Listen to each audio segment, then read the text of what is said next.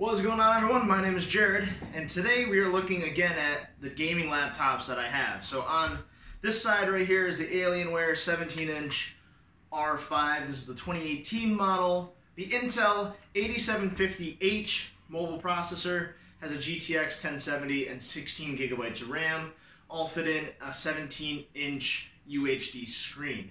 On this side of me here, we have the Asus.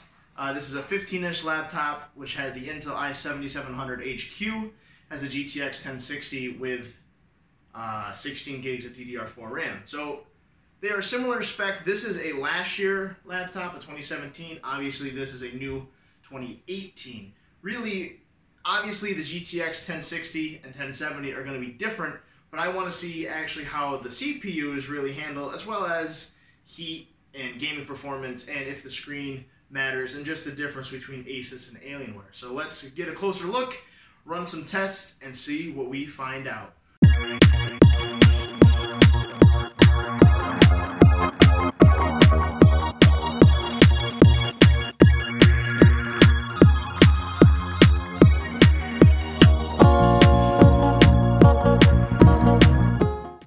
Alright, so while I was waiting, I've been letting Heaven Benchmark run for quite a long time now. So these laptops are very different. This has the 1070, this has the 1060. I'm more concerned about heat, and I'm more concerned about how the CPU makes a difference. So what I did is I set both screens to be the same resolution, which is 1920 by 1080, which is the normal resolution of the Asus. This does have a 120 hertz panel, and this one does not. The main thing I'm worried about is heat, not necessarily frame rate, because with the 1070 it is certainly going to do a better job. I'm not going to really run their benchmark because I know this one's going to come out on top. But the main reason for this test is how hot it got and how loud it got.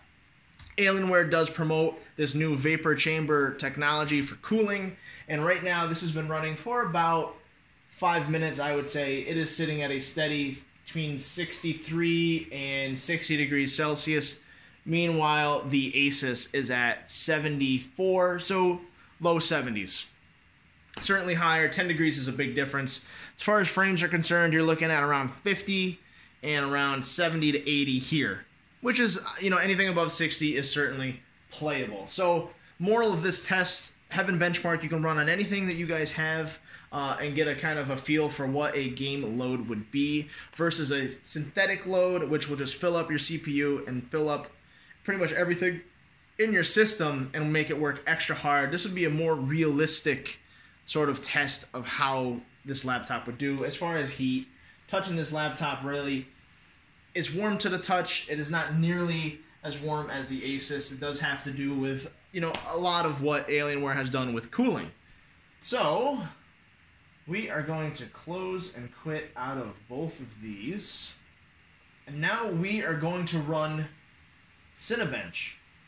So Cinebench is a good test for CPU performance. It is what I use when I'm trying to work on overclocks. It is a great utility. Again, it's a free utility that everyone can use to see what their CPU stacks up with among the competition. They give you some rankings on the side. I had made sure that everything in the task manager is closed, just the essentials, because a lot of times the Alienware sync, the resource manager, all this stuff does obviously use valuable resources. So just to recap, we have the Intel i7-8750H CPU, which is the new one.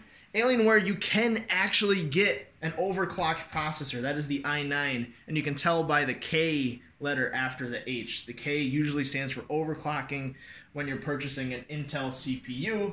So this is a 6-core, 12-thread running at 2.21 gigahertz. Obviously Windows, I don't know why it says Windows 8, but it's Windows 10. GeForce GTX 1070. This has the Intel i7-7700HQ, which would be last year's, good contender. 4 cores, 8 threads at 2.81, 64-bit operating system, and the 1060. So we are just going to run the CPU test and see how that goes. So I run this on my Ryzen Threadripper build, and it just absolutely annihilates through this. I'm sure the Threadripper Gen 2 is going to crush it. And you can see right now the new Intel is doing a really good job compared to last year's offering. This will give you an arbitrary score, and we'll see how it is. For reference, my Threadripper is around 3,300 for its Cinebench score, and the Alienware is just about to wrap up, and you are looking at 1,195. So that is putting it ahead of CPUs such as the Intel Core i7 4770K CPU, which is a desktop.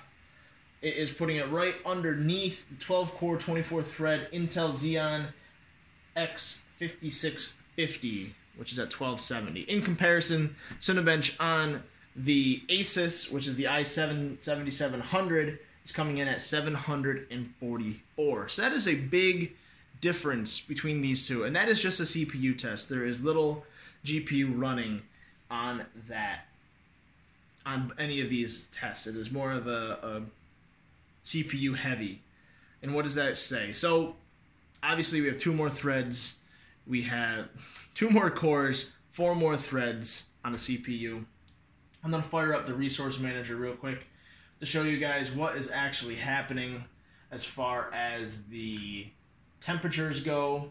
So both of these have the different resource centers. You got the gaming center for Asus, and you have the Alienware center or command center for Alienware. So we are sitting at a nice 2.1 gigahertz for the CPU at 44 degrees Celsius just after running the test, and we are looking at 49 degrees at around 2.7 gigahertz for the Asus. Temperature of the GPU, not that it really matters. We got 40 degrees on the Alienware, 50 degrees on the Asus. So while it is opening, let's run Cinebench one more time and see what the temperatures do. So this is a quick, short load. I'll put both of these on here. So you can see it spiked up as far as what the actual core temperature is. We're up to 80, 79, and 80 over there, 81. You can see your GPU did pick up a little bit of heat. That is also because it, it's shared in the same space, so you're getting some ambient heat from in the case, how it's cooled, if the heat pipes are connected. So this went to 44, that was at 54. We're looking at 82 and 81. So pretty close. We're going at 3.8 gigahertz over here, and we are getting 3.3 boost on the Asus. And obviously it's going to jump around a bit. So now you are up to 82 degrees Celsius over there, and this finished. So now you're going back to 44 or so. This got much, much hotter, and then it drops to 61, 53, 52, 51. So they cool off extremely quick, and you're looking at around your load temperature. It's going to be around like 40 and about 50 respectively with that. So in this utility for Asus, we're going to kind of forget about the Asus. We're going to focus more on the Alienware right now. In this utility, you have, let me move the camera in. So what's up to the camera, Nala? So in this utility, you can do a lot of different things. If you had the i9, this would be where you could overclock on the slider scale. So you have the overclock tab here, but seeing that this is not an unlocked processor, you can't do it. You also have your different thermal profiles for how your fan runs. I leave it on performance. I'd rather have it be loud and cooler than not as cool and hot, burning my legs. So there's that. You obviously have your plug-in settings. You have your speaker adjustment. And the speakers are pretty good. And you also have the audio recon, which I usually don't use. This is to show auditory examples while playing games, show you where the noise is coming from. Overall, I've played on this. I've used this for video editing. It chews through edits. It absolutely annihilates. Does a really good job. I've had no problems with dropped frames, rendering 4K footage. Obviously, the fans do speed up and they spin up quite a bit, but I really don't necessarily mind that if it's going to be doing a good job. The GTX 1070 in this has also been doing a great job. I will say that in playing games that I'm putting it to the ultra high def display, it doesn't get a full 120 frames. Obviously, you're going to be cruising around 60, a little under 60, especially with a 1070 trying to push that 1440p preset. That is a lot for it to do, especially being in a laptop chassis where there isn't a lot of cooling. But it still does do a good job. In most games, if you have either high or ultra, it'll definitely bust it out on 1080p, and maybe if you drop it down to high or medium to high with turning off some very key things, you're going to get a really good result out of gaming on this machine. For a price, I don't think you could find a lot of times a better price for a computer like this. I did customize it through Dell, so it wasn't just a pre-built something that I bought from Best Buy or things of that nature. It was absolutely something that I kind of picked out together, the black color, the QHD or the UHD screen, 1070, things like that, 16 gigs of RAM versus 8. So I did have my hand in it, and it cost $2,200 all said and done. Dell did have some great deals going on. They had, I think it was $600 off. I got $300 back in rewards. So I was able to get a backpack and a mouse for free after I bought the machine. You can go on Newegg. You can find a lot of machines similar to this, and obviously this year the new 8750H processor is going to be in a lot of laptops. But as far as from what I've seen from the Alienware, I mean, you do have Tobii eye tracking. You have an amazing build quality from Alienware, very solid. You get a little bit of flex up here, but really rigid everywhere else. When you get a thin and light, you end up getting a laptop that is going to flex in some spots.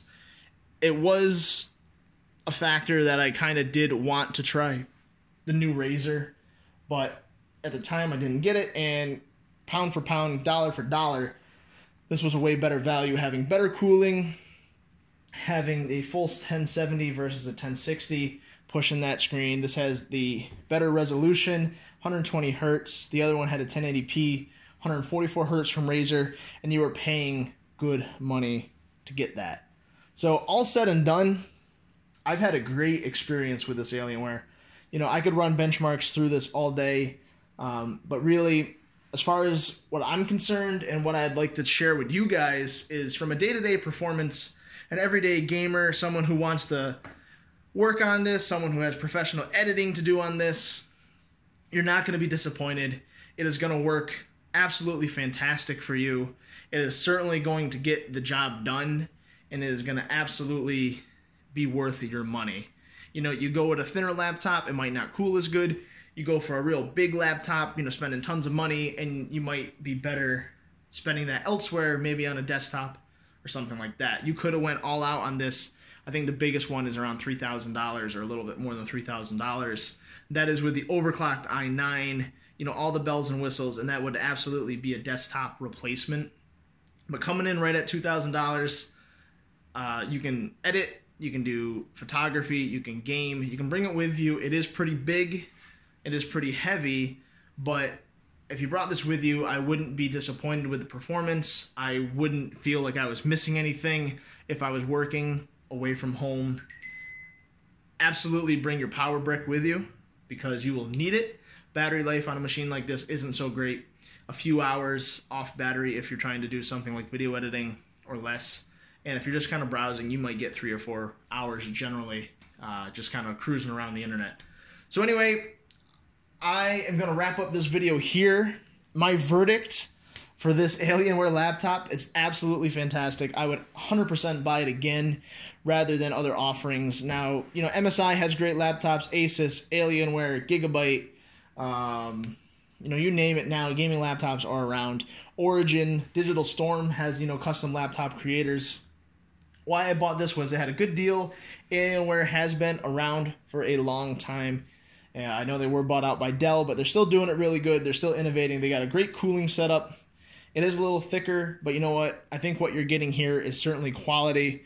Not that my Asus over there is a bad machine, but I would say for the few $100 difference that these two laptops cost, I would pick the Alienware any day because it just does a little bit more. It has a little bit more power, and it wasn't that big of a price difference. It has nice convenient features such as the external dock connector in the back, which is Alienware proprietary, but still, you know, if I get done with my desktop and I said, gee, I don't really need this 1080 anymore, I could throw it in the dock, plug this in when I get home if I'm playing something, a new AAA game, which might need a little bit more power, and it's there. You have stuff on this that you know you might not need now, but you might need it later. Plenty of I/O, all your ports, all your connectors. You got your Ethernet, your Thunderbolt 3, USB-A, your power, obviously, Kensington lock.